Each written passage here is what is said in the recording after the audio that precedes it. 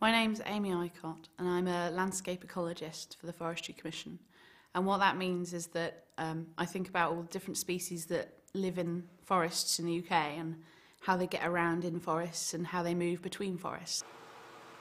I wasn't very academic at school. Anyone who wishes to see my school reports is welcome to. They're not very shining. But I love learning stuff on my own terms. I don't like being told today you will read this chapter of this book. It's like I wake up in the morning and I'm like, what do I want to learn today? What do I want to find out about? What's curious today? And then I got to university and started kind of doing independent research as part of my degree and liked it so much that I wanted to stay in research.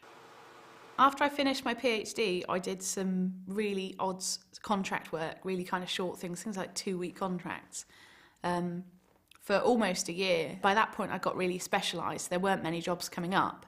So I was maybe only getting a really good job come up every couple of months. This was the second interview I went for, and I got the position. I get to do original research, same as I would if I was in a university, but I actually get to see what I've kind of found out translated directly into action on the ground in a really immediate way.